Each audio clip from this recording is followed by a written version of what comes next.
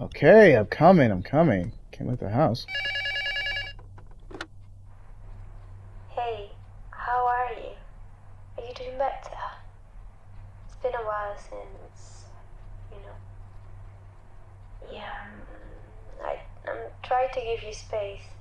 But of course, if you need me, just say something, okay? I'll come and get you. Soon. Please. Don't be a stranger. What the shit? Whoa! Whoa! What the? The time just... What the sh... Alright, so I'm not gonna start with the good morning, good afternoon, and, you know, my usual phrase. This is just some meta commentary. Really, this is about Tokyo Game Show Day 2. And if I don't sound enthusiastic as usual, well, it's because it was kind of boring. And I'm gonna make this kind of like 3 minutes, and I might as well play like what me and my wife usually play, Golden Axe 2 or 1. It just depends on, I guess, the day. Alright, let's just skip through this. I think I'll just skip through it. Cool.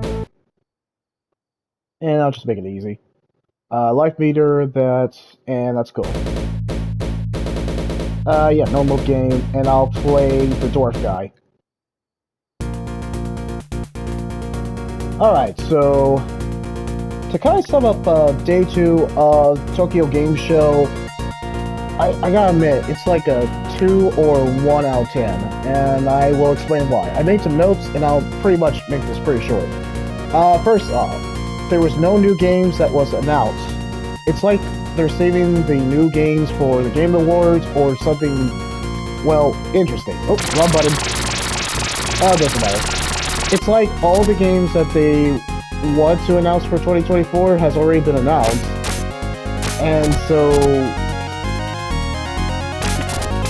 yeah, cool. I gotta remember that part. And so all the games that they want announced for, like, for this year, it's already been announced, and no one really cares because it's already been announced. Hey, I am a Dragon Quest fan like anybody else, but it just, there's nothing interesting. Or let me put it this way. Alright, so before I restart the timer again, because how many minutes has it been? Alright, it's been 2 minutes, so I'll try to make this pretty fast, so I'll set the timer for 2 minutes. Okay, so let's try to start again, and I'll try to make this short as possible, so we'll do 2 minutes.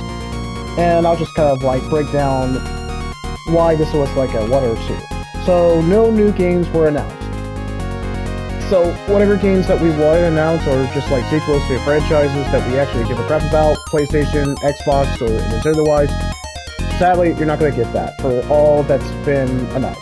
There's only existing game updates. I'm a fan of Suikoden and Dragon Quest, and hey, I'm completely okay with that, but you're giving me updates, and the updates are 40 plus minutes. So it doesn't make the, it doesn't just make the kind of like showcase just excessive and just arduous, it just makes it extremely boring. And that's just like not a selling factor. Also, it kind of is a wake-up call that 2024 was just slim on video games, just in general.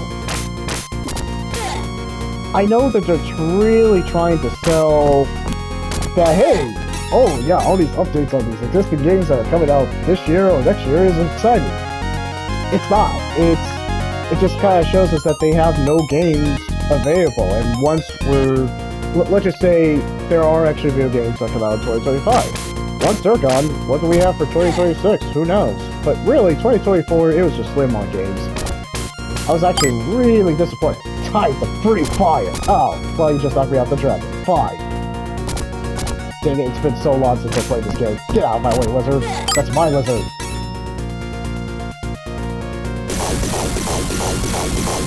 Yeah.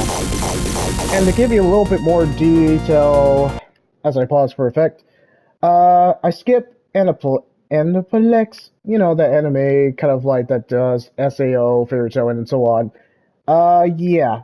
Fairy Tail, I know was the takeaway from that. I skipped it. Sega, Atlas, besides Metaphor, Reef, and Tizio, playing the game is freaking awesome, but the actual conference, lame. It was very disappointing.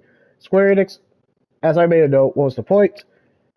Infinity Nikki, I skipped because I didn't really care about the game that was being announced. I did find Hype Japan, it wasn't worth the hype. That kind of sums it up. It was actually just kind of like I wasted my time and I just kind of like speed run through all the clips and I just did not care. Why did I keep wasting the power button? God. Yep, it's been that long since I played the game. Well, it's okay. How do I breathe fire again? It's been a while. Well, anyway, that's my takeaway from Take-Two. Well, it was 5 minutes, so that's like kind of like sums it up. So, what did you guys think of Day 2 of Tokyo Game Show? You can definitely leave a like, comment, or subscribe. And I guess I await pretty much Day 3. For the rest of the day, we're going to focus on the PlayStation Plus Extra and Premium. But before we do that, there's 2 demos I need to finish up. I will try to cover those, but really the focus is the PlayStation Plus Extra and Premium. So Under the Wave, Chernobyl Light is part of it too. Okay, well, I will see you guys in the next clip. That's it. That's all we got. 5 minutes. And it was lightly quick. Straight to the point.